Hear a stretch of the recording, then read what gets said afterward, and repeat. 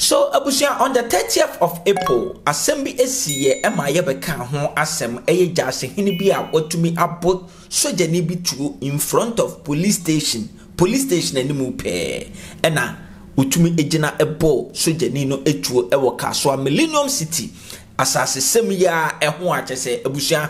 ababe deja ewo my Ghana mu na asem ni siye no meba beka eho asem ena biam no so na Ghana Armed Forces eba ebe release eye press release a omu echire mu ye ema mede eho asem enso ebrewo na we say eye update asa ababim because info bi enam social media yisu a police for aba abekle eno enabusia mede eba abema on se open first video and second video first asem we say ho no ahwa ko description box nim mejai link no ede atomu na wakọ click ubehunu videos no na eja sede be ya update we say no ubeti ase pa eyi abusia ma me refresh wo kakra on se ebra Benlord yi etumi ebo soja ni ayefre no Danso Michael etuo ekum no ebra omu kiremu a na soja ni no ekopake ka keke ena abrante etumi ebo soja ni no etuo edukun no omo kire se ebra wo bo ni tuo edukun no omo de soja ni no eko hospital bi a eben ehonom Kasoa honom ane wo a omo frɛ hospital ne se mother and child hospital na honom ena omo eko kan say anase doctors no etumi ehunu say eye sojani no otumi atoa nananom ewo ensiedo a ekoye awrehosem na abusia picture ya eda wo screen yi anim no eye baby a eye landlord yi anase Benlord yi a wasa eye jase hene na wasa ye landguard yi atutuo no edefaye ntu ogina ka na chi ena otutuo edefa ka no echira hwehwenim ena aboba no ebowura ahwehwenimu a etumi ekoka sojani no tia ema sojani no ewuye so hwe picture we ya sojani no moja ena egu honom sa na abusia update na ye ba be kom no ni nyina ne se huhu bi ababa be to social media yiso a mede eho asem ebema mesrawo se won follow me abomodi ane follow me na biem no so hwe me ewo YouTube a ya no subscribe to my channel no na what turn on the notification bell so de be ya me the video bia na update bia ba on sabe to me aka no nya na onso wahwe bi so when each video no ho ya no like no share video no e de ama me no drop a comment e de ato comment section no ase e de ama me abusia me dase so abusia ya to aso a huhu a ebeto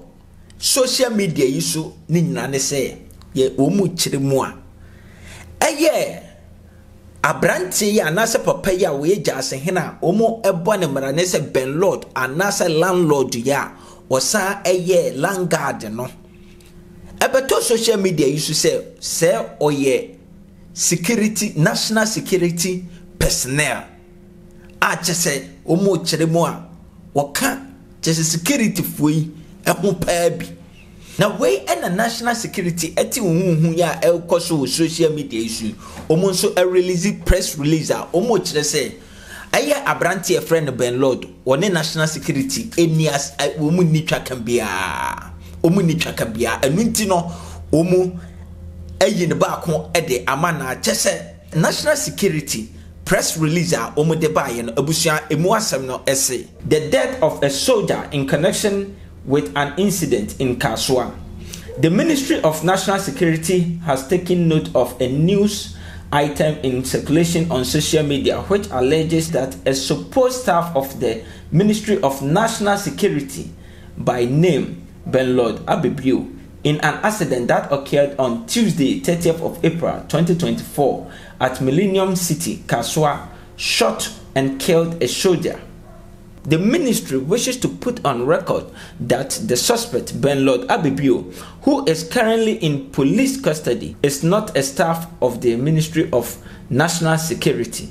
The public is therefore urged to disregard any news item that portrays the suspect as a staff of the Ministry of National Security. End. Enti abusuawe ene ensemo a eye Ministry of National Security omode ababa betudwa omo kire se Benlord onka national security ho baby bia omo akwa ni nyina mu se ye police o se ye sojo kire se akwan bia so even tankers mpokura no onka ho bi nti se yete sa asem we say na wo se yitumi ebu no nhrodo hrada sem se Benlord eka national security no ho no na kire se abusua asemwa national security ministry no ede ababa betudwa omude ababa sign wo mu ho enam huhu bi a ekoso ewo ensemwa esi ewo Kasoa Millennium City a asase hunti ohini bi anase jase hini bi atumi abo soja ni bi etu ekuno ebra na omu ejina police station enimu no eho asem no ni nyina eno no se wote asem bi atise ya na chese abusua Ministry of National Security omo chese enyampa enuti na waboagu abusua na chese asemwa aba efa asemwa esi ewo Kasoa Millennium City eho enamede abrawo. This is the current update aba betodwa na mesra wo se unfollow me abomodi aso ubi follow me na se wo hwe me e YouTube nso a ya no subscribe to my channel no turn on the notification bell so de be ya me the video bia na update bia eba wonso nsa betumi aka na onya bi ahwe ya no like video no so ani je ho a na wa share video no e de amame na ohia wa drop comment e de ato comment section no ase e de amame abusha me da ase so ajemre no aka me ho makra.